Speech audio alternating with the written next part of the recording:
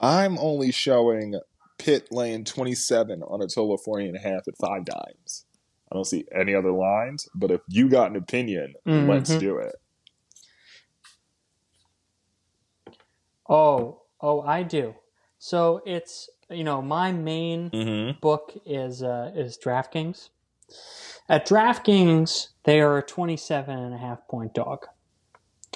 And I will be betting the shit out of Austin Peay to cover this goddamn game. Why?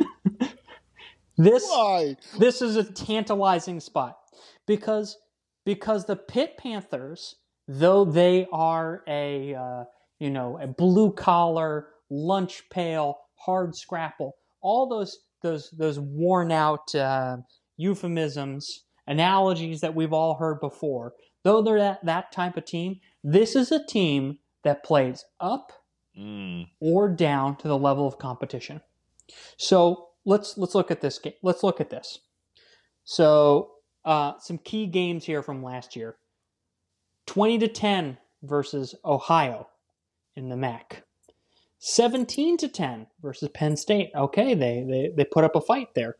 Versus UCF, they won this game by 1 point, 35-34. Versus the Blue Hens of Delaware, 17-14. Versus Duke, 33-30. Versus Syracuse, 27-20. Versus Miami, 16-12. Versus Georgia Tech, 20-10. They won in overtime. Versus UNC, 34-27. Then they lost to BC 26-19, and then won in the Quick Lane Bowl by 4 points over Eastern Michigan. This is a team that plays up or down to the level of competition that's at present. Pickett is a pretty good QB. They have some studs, but Austin Peay, I don't know if you watched that game versus Central Arkansas. I was unfortunate enough to watch every single goddamn snap. The Governors had a really solid defense. The problem with the Governors was that their long snapper was in quarantine for COVID. So they had some guy who hadn't snapped since high school, snap the ball to the punter, and then there were 2 major mistakes. If it wasn't for that, the game would have been much closer than it was. It was already a pretty close game until the fourth quarter. Their quarterback, Oatsvall, is terrible.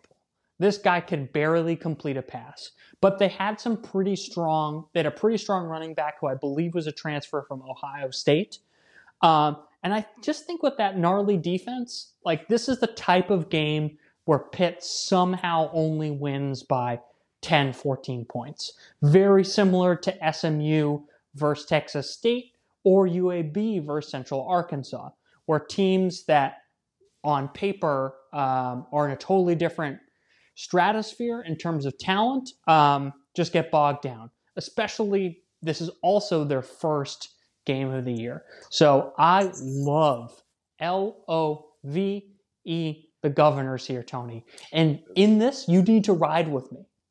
You need to ride with me something on the go. It does sound like our best bet. 27.5 points. 27.5 points. Where does that come from? I mean, they only beat Delaware by 3 points last year. It is a bit weird for Coach Narduzzi's side to be laying 27 here. I mean, they laid 26 to Albany a couple of years ago, and they pushed it. It was 33-7. Yeah. Does sound like a best bet to me. Sure, but at that point, I don't know this to be true, but I'm pretty confident. The Great Danes had not already played a game under their belt, whereas the Governors have. So maybe you can say, okay, Pitt has tape on Austin Peay. That's the only angle here. But to me, these kids are now conditioned. They got the pads on. They're used to tackling. God damn it, they were on ESPN. These kids at Austin Peay, and they hung in there. I'm loving this game. Ba-da-ba-ba-ba. This is my... Let's rewind it. This is 110%. my I best love bet. it. Let's go Governors. Let's go Governors. Dude, I'm not even joking. That's totally legit, because that actually has all the feel of a best bet too. Like, we arrived at this somewhat organically, and I didn't even think about it that hard, but we don't have a better play on the card than Austin Peay. Like, this is really logical as fuck. Because, like, Clemson's fine, but, like, that's not a good best bet to give out. because the bookie fucking knows. No. He knows. Like, he knows. Like, is this the money store? This is not the money store.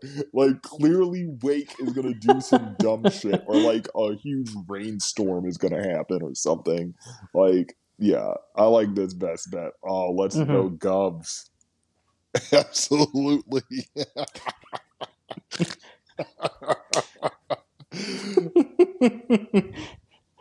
Now, do you think the line is going to move in our favor? I am going to anticipate limited betting volume.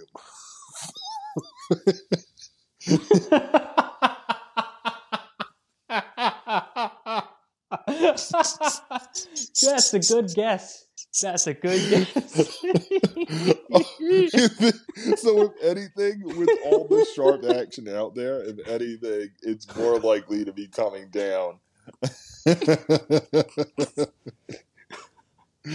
No. Oh no! Benny and Tony just bet $50. Let's move the line. We got some sharps. The sharps are feasting. One day they will fear us. They will fear us one day.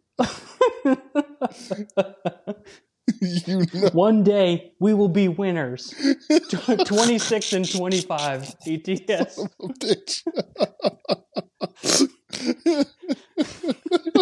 The numbers are on my side. I'm a winner. That was a grievous error. That's true. All right. Hey, that was a good show.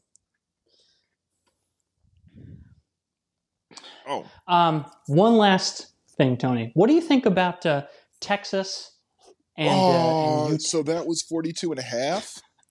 That seemed like a very fair number to me. Winning between 6 and 7 touchdowns sounds right. Yeah, like doesn't it? You see, that's where you would lose me. If you came out with the minors, I would be off the res. I am not taking the points. No, I mean they're like 20-something% ATS in the last six years or something, 5 years. So I'm looking to lay it with Texas. The thing is that Texas just doesn't do that. They're not like Clemson.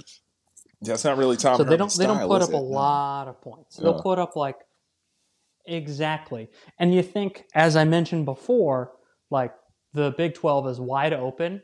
They're probably going to let the backups start come the second half of the game, you know? So I'm tempted. This might be something that I play towards the end of the day. That's what's up. Depending and that's on how just the reality of gambling. A lot of this depends on how many drinks we've had. Mm-hmm. All right. Indeed. Let's go Govs. All right. Okay, let's go Govs, Tony. Nice. Very good show. Yeah. Goodbye, okay, you see fucks. you later, you fuckers. Nice.